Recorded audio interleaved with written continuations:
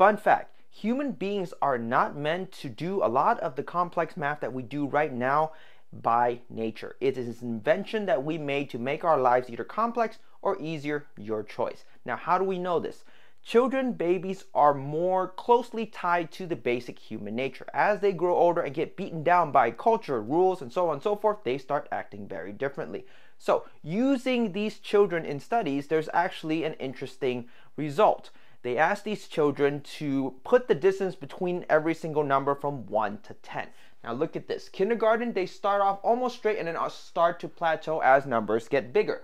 Same thing with first grade. However, it actually sort of is closer linear, farther away, but still plateaus. Now in second grade, we can see that culture, rules, so on and so forth beat the living daylights out of these children, that eventually they understand that each numbers are equidistant from each other. So math is not meant for us.